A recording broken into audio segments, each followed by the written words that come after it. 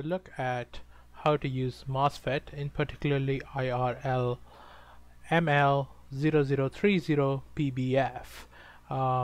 So this is an SMD MOSFET that we're going to look at on how to use this to actually turn on a fan. So a MOSFET has three terminals: a gate, a drain, and a source. Usually the source goes to ground, and the input voltage, it could be plus 5 volts, plus 12 volts, whatever is your input voltage that this MOSFET can handle, goes into the drain. And turning on the switch, that is this MOSFET, is controlled using this gate. So as long as we have a gate signal more than 1.7 volts, so it could be from a microcontroller. A microcontroller sends out 3.3 volt signals as on using digital write command, and Arduino sends a 5 volt signal as a digital on signal. So as long as the value is above 1.7 volts, what happens is it current from the drain to source. Okay,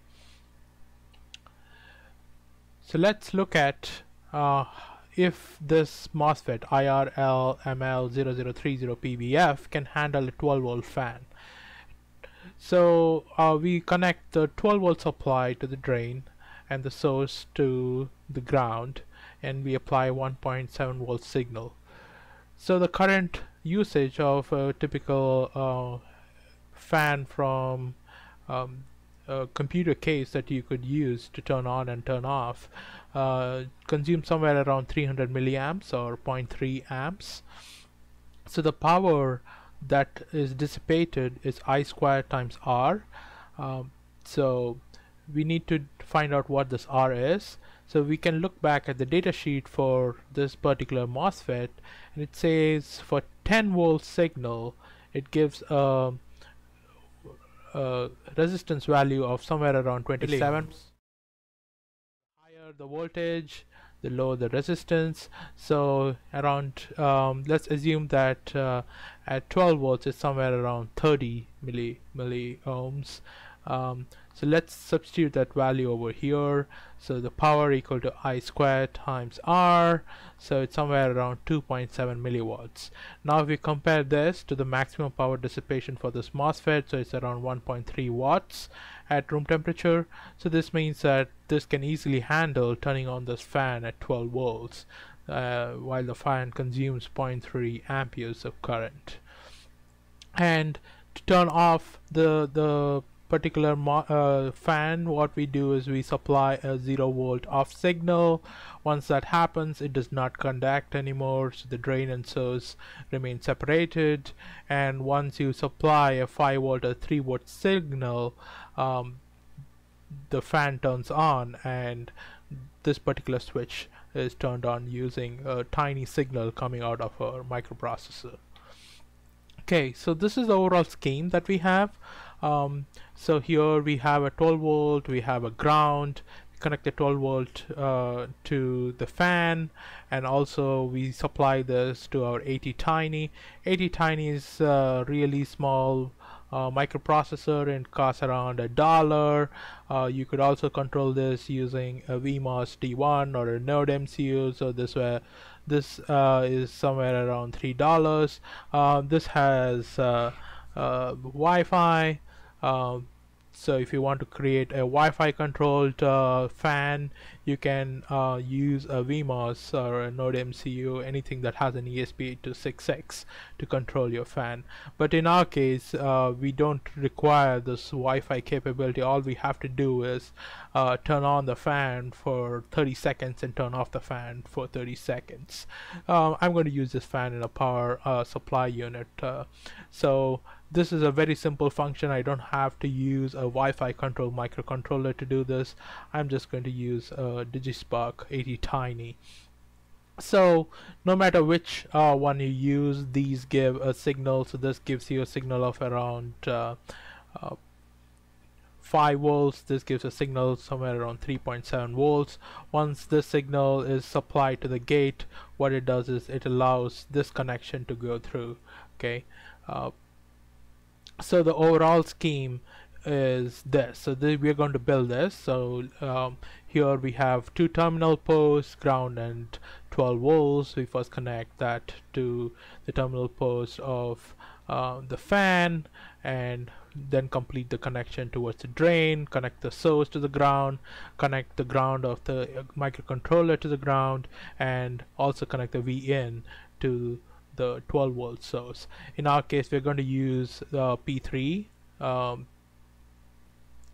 as our GPIO output. We are going to give a high or a low signal on P3 on our ATtiny, and this guy is going to control how long the drain and the source are connected to each other.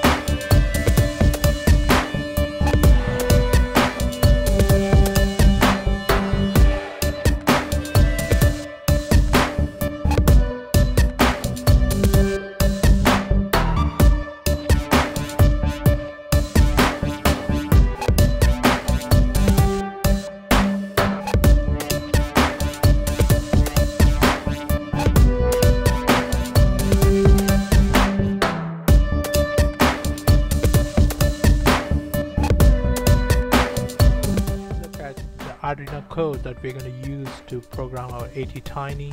So in this case, you install the boards as described on DigiSpark's website. So you go and select the board. In our case, we're just going to use the default 16 megahertz board. So the code is very simple. So we have a toggle. If it's true, it turns on the fan. If it is false, it turns off the fan. So the pin we're going to use is P3. In the setup, we just give the P3 as our output. So initially the fan turns on because the default value is true, and I toggle the value to false and then turn this on. It skips this area because this part is true and delays for 30 seconds. And in the next iteration, since it's false, it goes and turns off by turning the P3 to low, waits 30 seconds, and now this value is back to true, so it turns on. So it alternates between off and on for every 30 seconds.